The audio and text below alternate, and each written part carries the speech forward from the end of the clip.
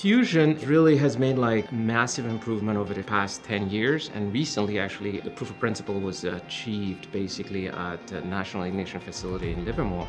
That has given a lot of impetus actually also for people to start thinking about the rest of fusion. Basically, when you have a fusion power plant, what do you need? You need everything that's ancillary, such as what I call the fireplace, right? Material, everything that comes after, to be able to take the fusion core that was produced and then transfer that to electricity and heat.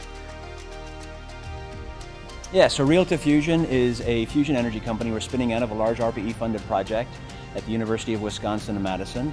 And we're looking at fusion energy as a future source for industrial heat and power.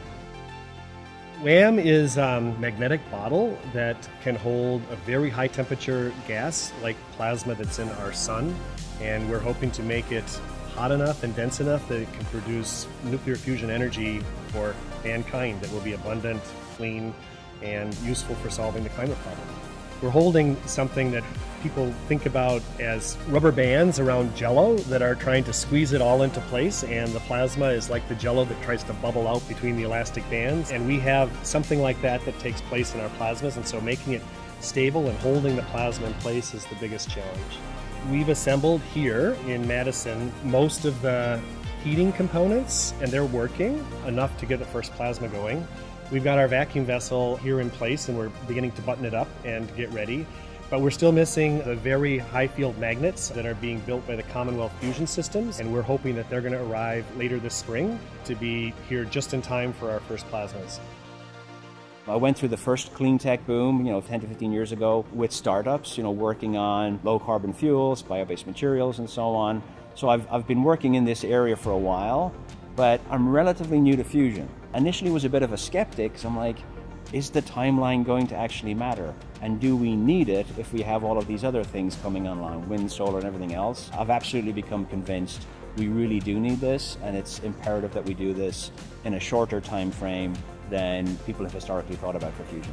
WARF, which is the University of Wisconsin-Madison's tech transfer office, had known me from prior work I've done and so on, and they actually asked if I would be interested in helping Cary and the team looking at the commercialization aspects. So part of it as well was they were kind of like, well, get together, see how you guys get along, and maybe, it'll blossom and there'll be a startup that will come out of this as well. And that's obviously what happened. The early masters in our field made enormous progress. During the last couple of decades, we've been using computers to take that fundamental theory and use it now to predict how fusion devices will work. I'm particularly excited about this because I'm able to apply this great history of theoretical and foundational work that has been supported by the government to this problem that has really important technological promise. Putting the two novel magnets that can reach 17 Tesla, small bore, we can do that now. We couldn't do that back 20 years ago. And that really pushes the boundary of what could have been taught back then 40 years ago. We need to be convincing commercial partners that we're making progress, we're working towards something. Here's our plan, here's when we're going to be able to have one of these reactors on your site. The time is right, we've got these new technologies, we've got the capabilities now, and we've got the interest not just of government agencies funding this, with the private sector now weighing in as well and putting their money where their mouth is and saying, yeah, we see a future for fusion.